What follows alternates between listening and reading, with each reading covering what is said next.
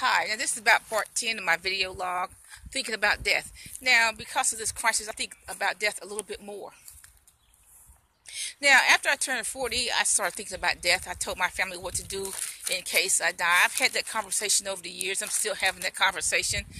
And I have to admit, I'm thinking about death a little bit more now because so many people are dying suddenly.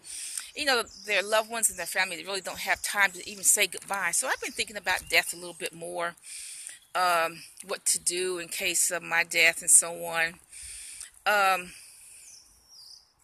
But one thing I do believe, no, we don't take the Visa and the MasterCard with us. We don't take that with us. But guess what? I believe we take love with us. That's what I believe. That we take love with us. I believe that God is the personification.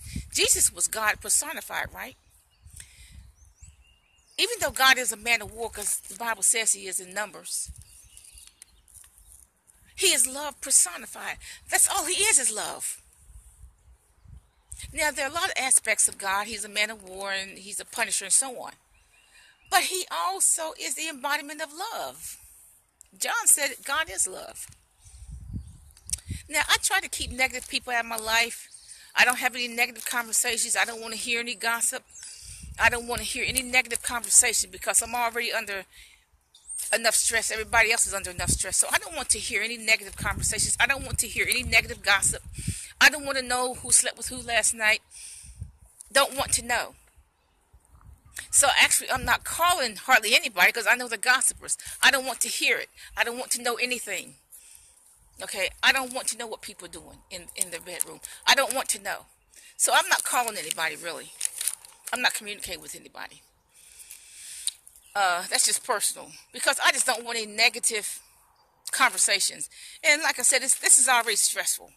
Because we're under some kind of martial law. And this is already stressful. I don't want to hear any negative feedback.